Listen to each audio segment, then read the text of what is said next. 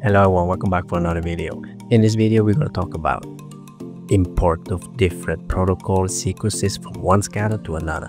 So let's say I have a friend of mine which modified a very good protocol for me, and then he sent it to me and I use it, but how come I not get the same images as him? So I want to address an important key point today. So with that said, stick around and I will show you.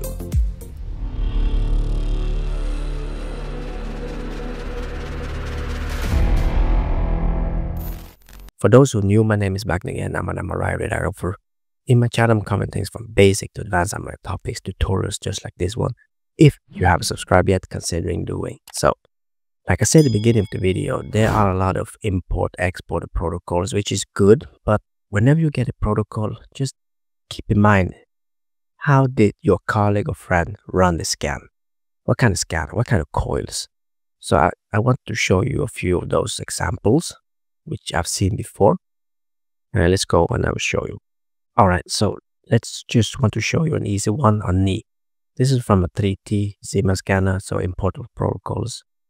They were using an 18-channel transmit receive coil like this one. It's a very good coil, it's a dedicated one, and you get a Sagittarius PD WhatsApp like that. Extremely good. And then my friend of mine sent this protocol to me, and then I only have this coil, Ultraflex, which is very good for different part of the body. But then you have to modify it a little bit, right? Because you have to wrap it around, try to fit it to the knee. It's not a dedicated one, but it's working great. And then I get images like this. And I don't understand why. Why did my colleague not get images like this, but I did? So he was running with the deep learning, deep resolve. And you can see that I was also doing that, but however, I got some strange artifact there. So what happens here is that his protocol is tailored to that specific coil. So when he sent it to me, it's important to know what kind of setup he did. And did it import correctly, or did some error occur, and so on and so on. And did some changes because of the different scanners. And then you are able to modify it, because whenever you modify it, you can be able to get good images as well. But then you need to know what kind of coil you're using. So you can see here that it's turned out great, but it cost around 20 seconds more because I need to have a little bit more phase oversampling due to this coil. And it gave me a little bit more SNR, but nonetheless, it's possible, but sometimes you need to modify it. I have another example right here. So this one is 2 brain scans. It's actually a scan of my brain, my own brain. I just want to test it out to show you guys. So if you look at these 2 images, this looks more likely the same, right? But if you take a further look into here, you can see that in the peripheral zone, it's much more signal on these images right here. So what did my friend do? He sent me this protocol. I was running it, but I didn't get the same quality.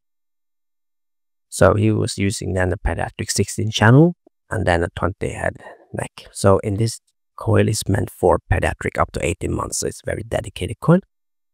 And it does fit me, and I will show you how. And nonetheless, it's important that knowing specifically coil what he was using. So this was done on 1.5 Tesla. I did this in 2018.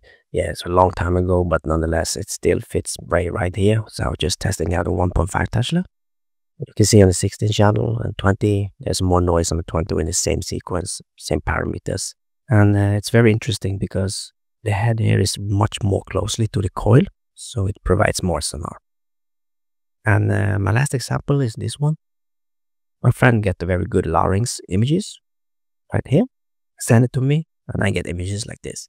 Did I do anything wrong, or did he just send me a crap protocol? No, he did send me a good one, but he was using an Ultraflex small, combined it with the spine, so you get a very good signal all around. However, I was using only the special coil, special purpose coil in the front. So you can see I have a signal here, but I'm losing a lot of signal in behind. Again, knowing what they did is very, very important. And it doesn't matter if you only have a good protocol, but you need to know how to use it. But that's it, guys. I hope you find this video valuable. Nonetheless, I just want to make this short video just to address how important it is, because there's a lot of import-export going on, which is very good. Sharing is caring. However, knowing what your friend or your colleague did at his side is very, very important. Before we close up, I do have a question for you. Has this ever occurred to you before? You get a good protocol, but then whenever you run it on your own scanner, it gets not as good as what you see before? If so, let me know in the comment section down below. If you like this video, do not forget to push the like button, hit the subscribe, hit the notification bell, and get a ding ding whenever new videos from me are coming up. Until next time, have a happy summer holiday and enjoy the summer. Take care, and I'll see you around. Peace out.